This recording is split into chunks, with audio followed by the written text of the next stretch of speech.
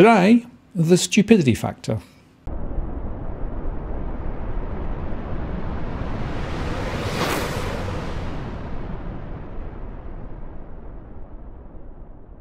Hello again, it's Martin North from Digital Finance Analytics. Welcome to this post covering finance and property news with a distinctively Australian flavour.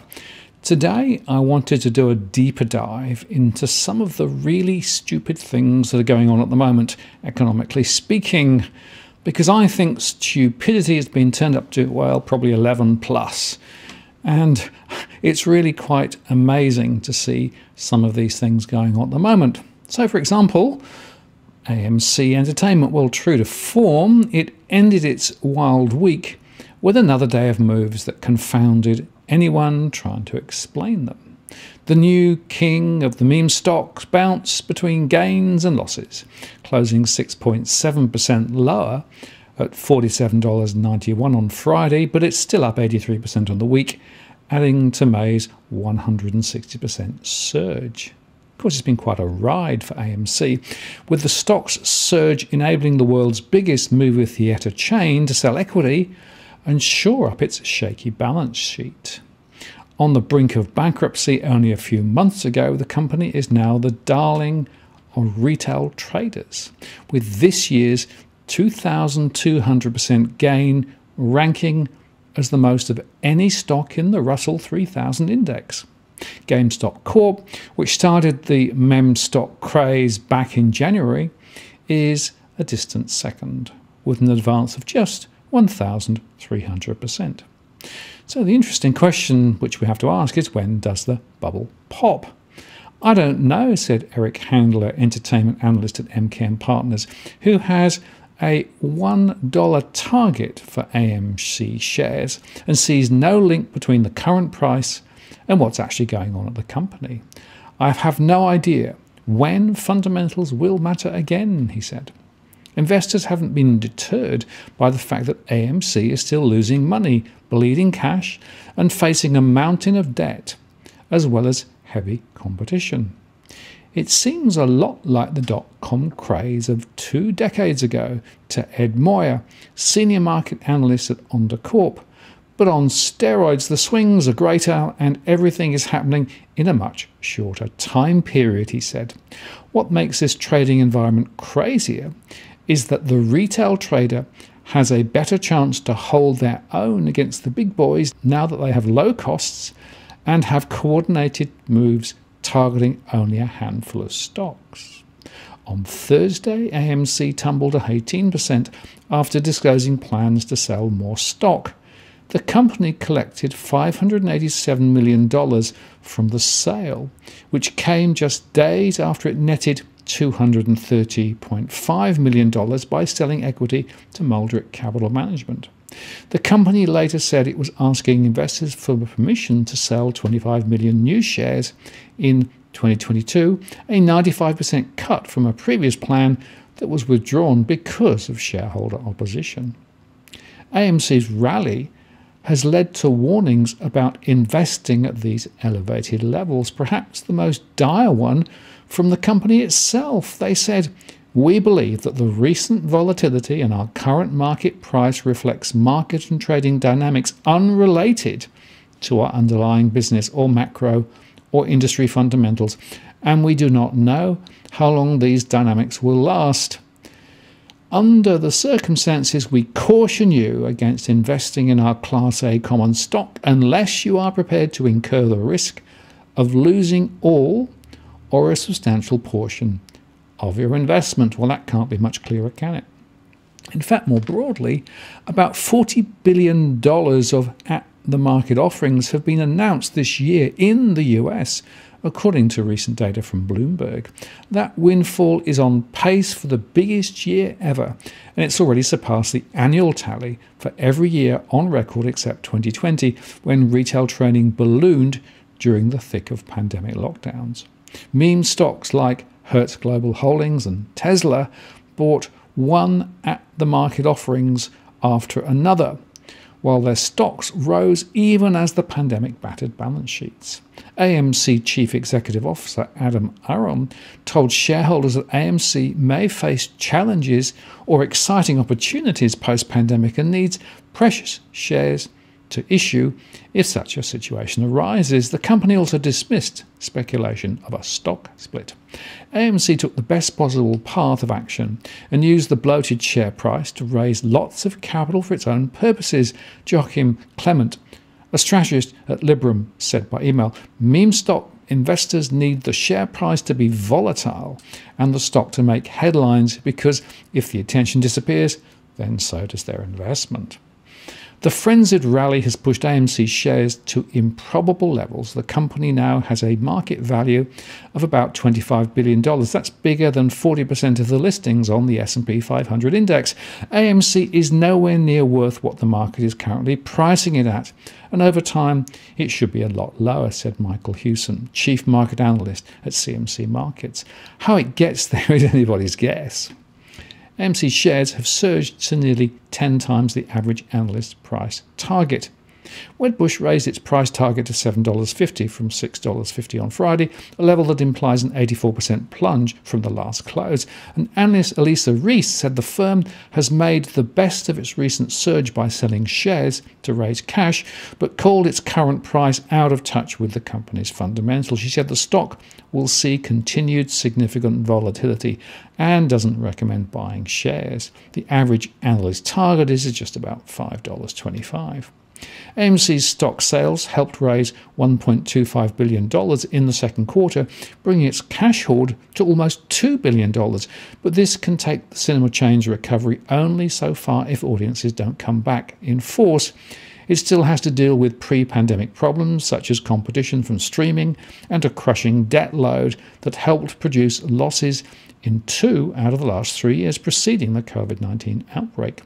Another chunk of cash may go to landlords who want AMC to pay $470 million in back rent that it skipped while its theatres were closed. What's more, the company backed away on Thursday from plans for a much bigger share sale in the face of fierce opposition from its army of retail investors.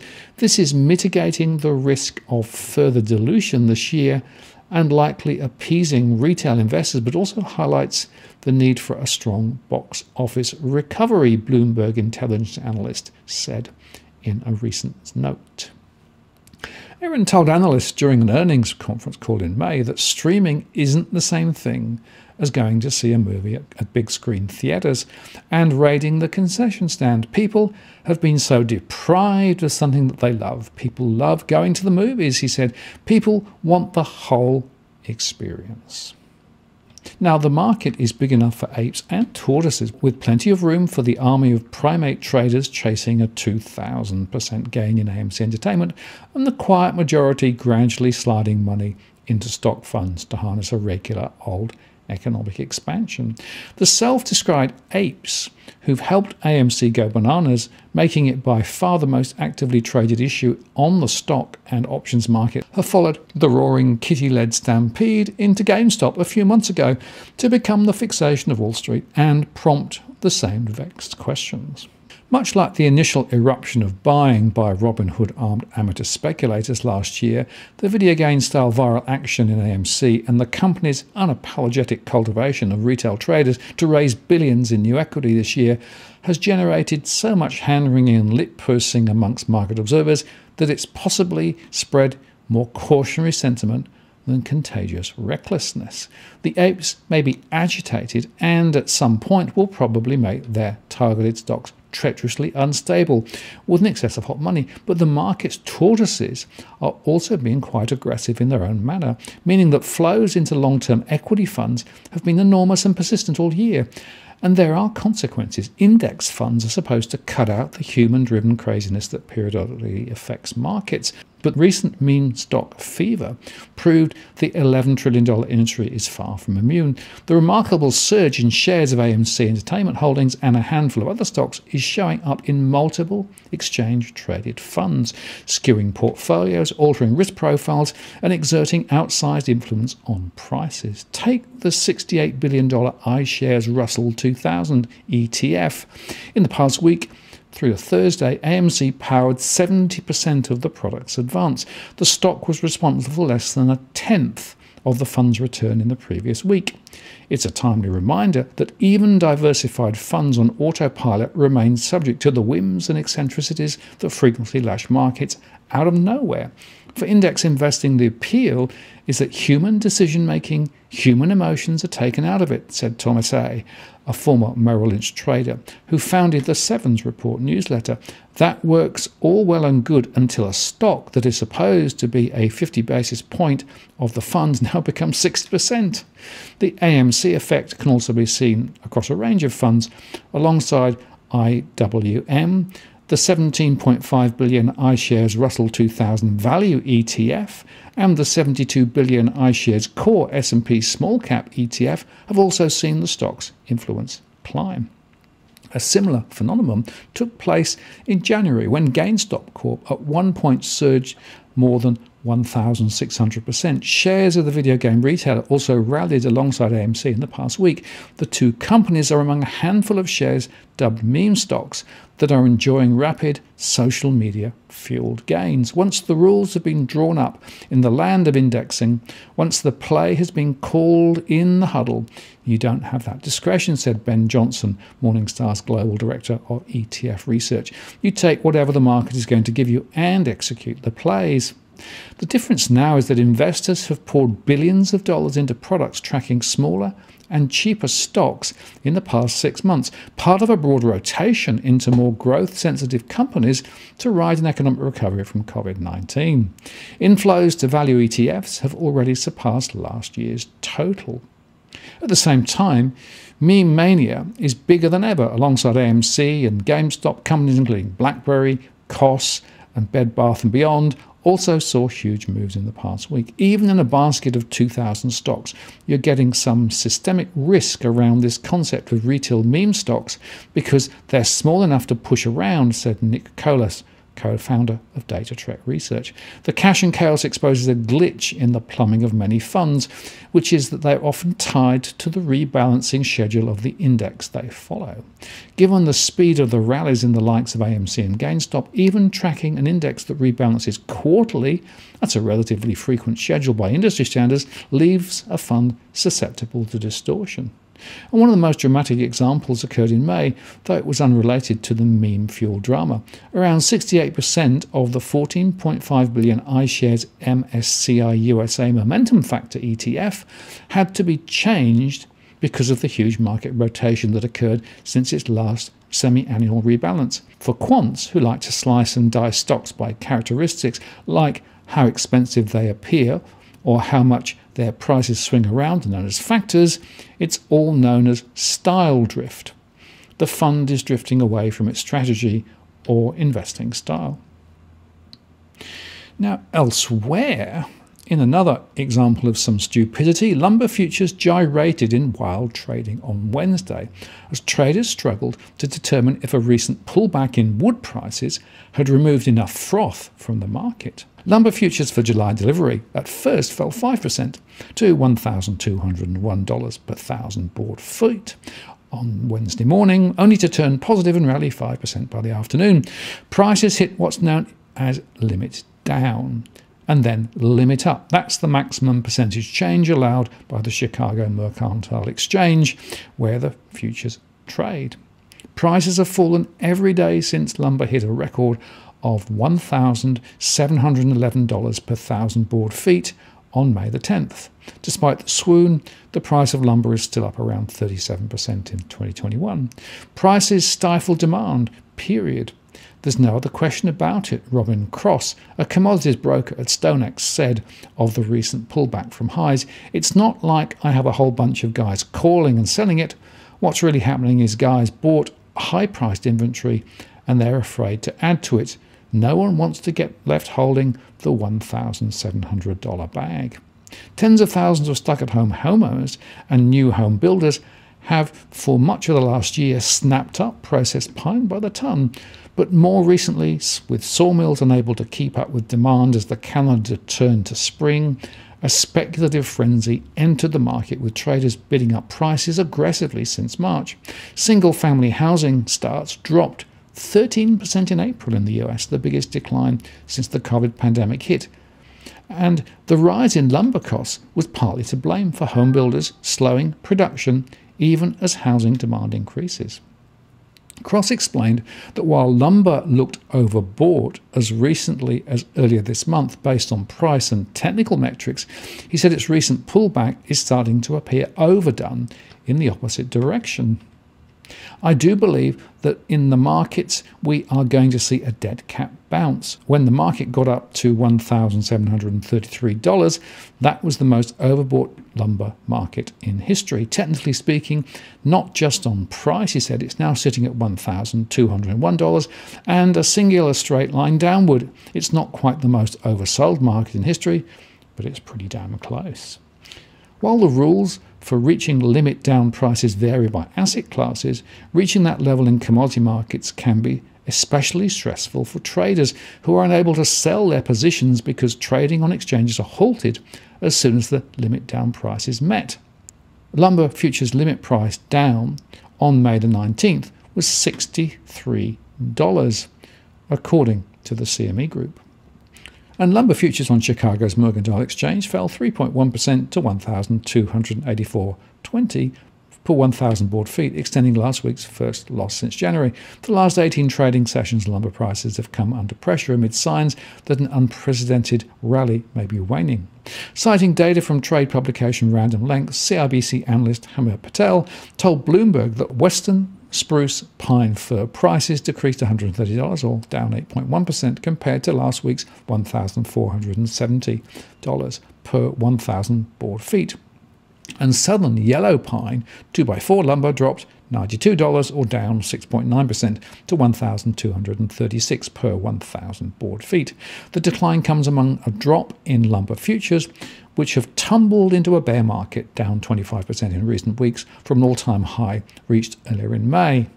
This suggests that sawmills could be catching up amid the flurry of demand from North American home builders, along with supply chain issues which created massive supply constraints, which propelled lumber prices to record highs. Record softwood lumber prices amid an acute supply shortage appears unsustainable and may correct sharply from a level that's quadruple the 10-year average, according to Bloomberg's analysis. But with lumber prices adding tens of thousands of dollars to new residential builds, some builders have paused or even halted new construction.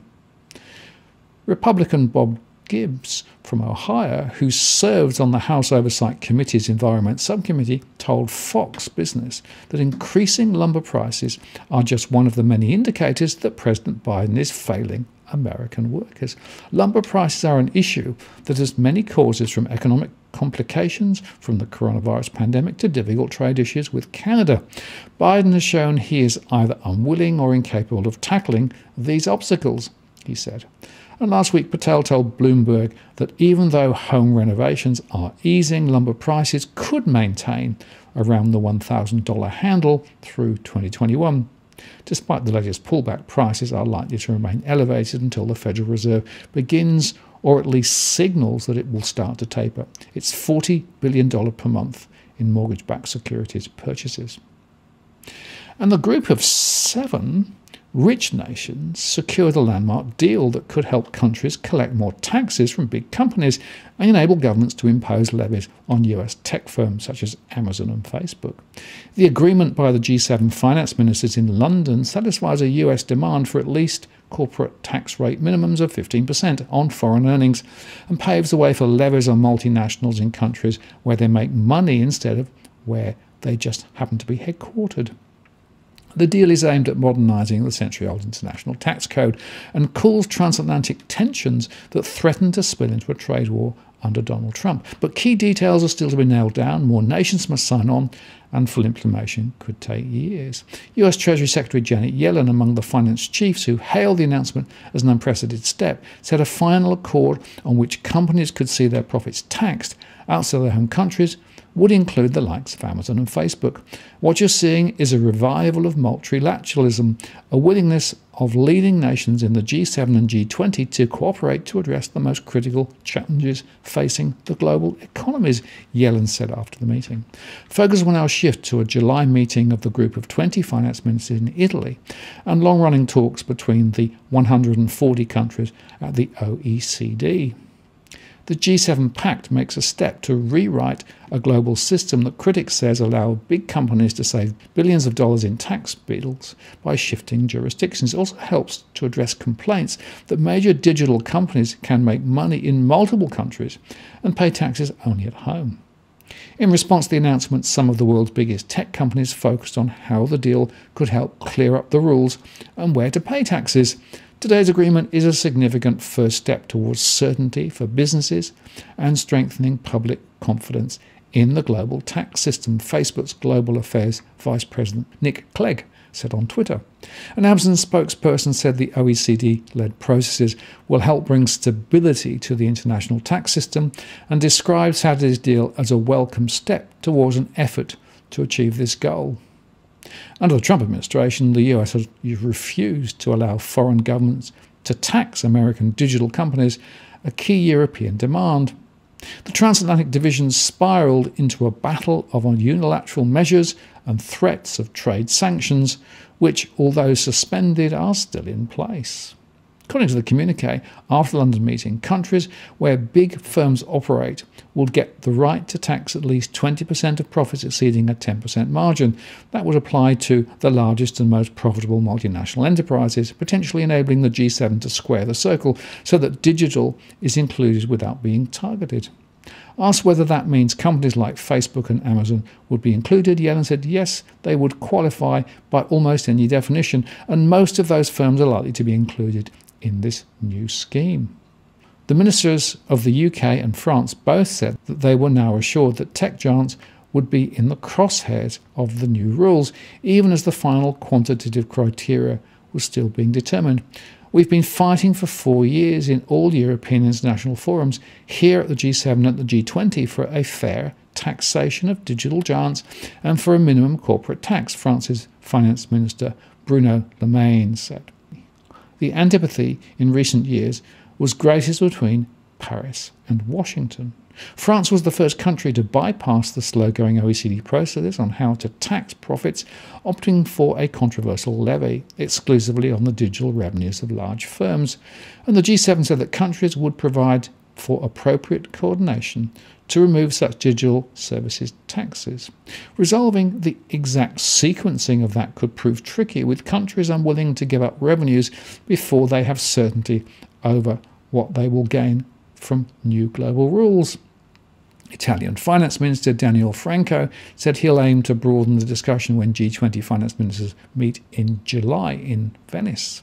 Once the proposal is agreed, Italy will no longer need its digital tax, he said.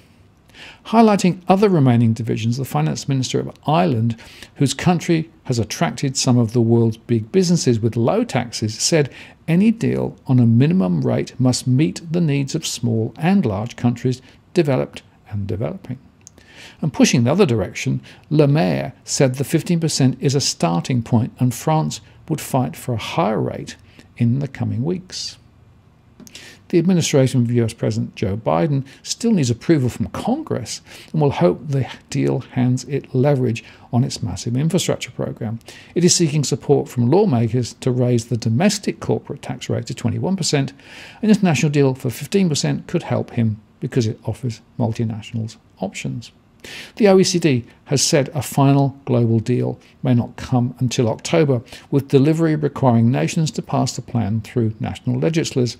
There is important work left to do, said OECD Secretary-General Matthias Cormann, but this decision adds important momentum to the coming decisions. And Rishi Sunak, the UK finance minister and meeting host, said after years of discussion, G7 finance ministers have reached a historic agreement to reform the global tax system to make it fit for the global digital age.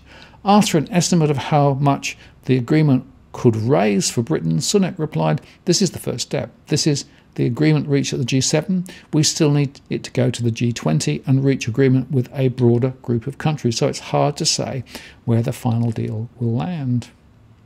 Now, it's worth just reflecting on this. The campaign group at Oxfam said it's absurd for the G7 to claim it is overhauling a broken global tax system by setting up a global minimum corporate tax rate that is similar to the soft rates charged by tax havens like Ireland, Switzerland and Singapore. They are setting the bar too low that companies can just step over it. Stopping the explosion in inequality caused by COVID-19 and tackling the climate crisis will be impossible if corporations continue to pay virtually no tax. This is not a fair deal. The G7 can't expect the majority of the world's countries to accept crumbs from its table.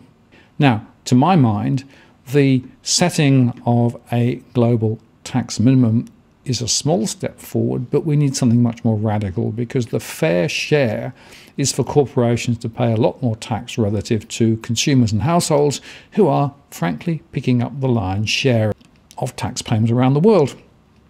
So what they should have done was to do two things. One, impose a financial transaction tax on every single transaction. Just a few cents would have raised a huge amount and also taken some of the frothiness out of the current financial markets. And the second is they should be taxing corporations on turnover rather than profit, because then, of course, those who actually get bigger pay more, which seems to me a whole lot fairer. But there again, that's a bit too radical for where we are. So stupidity continues to drive narrow incremental change that will actually make very little difference in my view.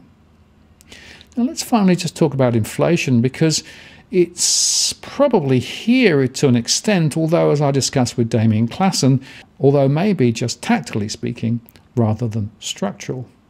But it's worth thinking about what this inflation stuff is actually doing.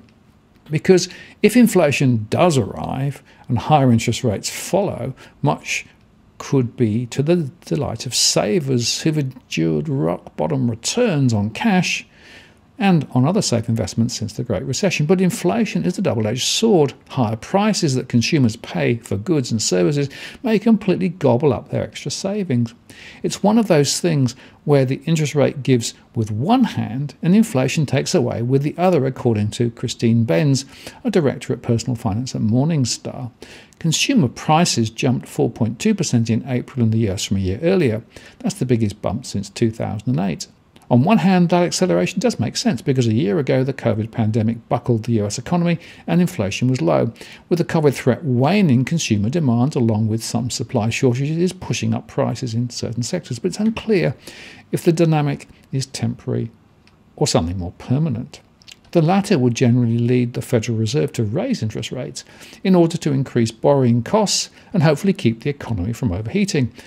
Rates on savings accounts and money market funds and certificates of deposit, for example, would likely tick up, instead of being the equivalent of mattress money with practically no yield, according to Diane Lace, managing principal at PPAC Private Wealth Management in New Providence, New Jersey. However, consumers might funnel those returns to living expenses like rent, food, transportation and health insurance if they swell in price, she said. Indeed, some companies have raised prices recently for household items like toilet paper, peanut butter and soft drink. All of these things obviously have a major impact, said Lessus, a certified financial planner and accountant. There are a few times in history when savers derive a negative net return after accounting for inflation. In 1980, for example, a benchmark 10-year Treasury bond yielded an average of 11.43%, among its highest ever. That return beats out of the roughly 10% average analysed returns of stocks as measured by the S&P 500 index, by the way. However, a 13.5% inflation rate in 1980 more than cancelled out those stellar earnings, yielding a loss of about 2%. And that's before tax. If Uncle Sam took a third of earnings, the investor would have lost nearly 6% of spending power, according to Alan Roth, a CFP and accountant at WealthLogic in Colorado Springs, Colorado. The purpose of the portfolio is to give you choices in life, Roth said, and inflation and taxes eat away at these choices. In fact, a low inflation, low interest rate environment like the pre-pandemic dynamic was optimal for consumers from a tax perspective, Roth said. That's because the US tax system is based on nominal instead of net investment returns. Of course, there are some caveats. If inflation turns out to be temporary, as some officials predict, the Fed may not raise interest rates anytime soon.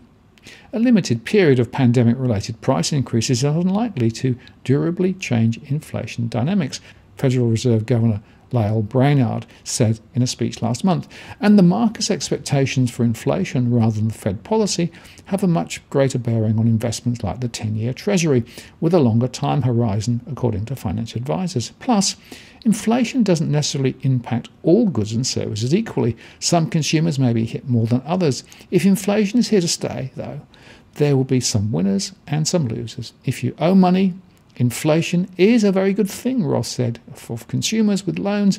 If people owe you money, inflation is a very bad thing. For example, a bond is essentially an IOU with interest. Someone holding a low-interest bond or CD with a 10-year or longer time horizon may be stuck with a paltry return and watch from the sidelines as other investors jump into higher-yielding bonds. On the other hand, a homeowner who's locked into a fixed mortgage at a low interest rate is in a good position. Their home value would likely inflate, but their monthly loan repayments would stay the same. That's kind of a ray of sunshine for those who own houses, Lasses said. Rising inflation may also be a challenge for seniors, especially for those on a fixed budget who get most of their income from investments. There's one silver lining, though. Those who get the bulk of their income from Social Security are well situated, since those monthly payments grow with the cost of living. And Americans who still are working may also receive a cost of living rise in their paychecks to reflect rising prices, Ben said. Relative investments, bond, mutual funds and exchange-traded funds offer some additional flexibility, according to Lasses. Holding individual bonds, especially those with a term longer than 7 years, is likely not a good idea for investors worried about inflation, she added. Allocating perhaps 5 or 10% of one's bond portfolio to Treasury inflation-protected securities in the US, known as TIPS, also offers an inflation hedge, she said. Stock funds don't offer a direct inflation hedge, but have historically outrun inflation by a comfortable margin over the longer term. So let's just recap. Stupidity relating to those meme stocks. Stupidity relating to short-term changes to global tax systems that really don't answer the main question. And stupidity surrounding the old debate about inflation or deflation. And especially as we continue to believe inflation is likely to be temporary, means you need to be careful about what you do. So there's a dose of stupidity around the traps. I just wonder how many people will get caught by it in the months ahead. I'm Martin North from Digital Finance Analytics. Many thanks for watching, and I'll see you again next.